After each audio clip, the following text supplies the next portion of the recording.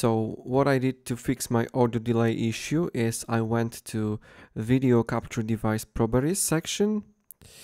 I turned off buffering. I made sure audio output mode is set to capture audio only. Then I went to settings, to audio, and I picked second mic audio device, and I set it to be my game capture card, which is HD60X in my case. Apply, OK. It should now appear here in the audio mixer section.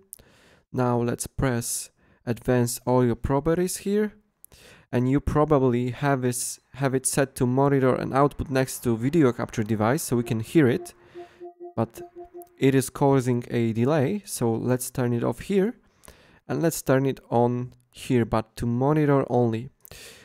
It will make it audible for you, but the recording will still use video capture device as an audio device. So that's the fix. I hope that helps. Thank you for watching.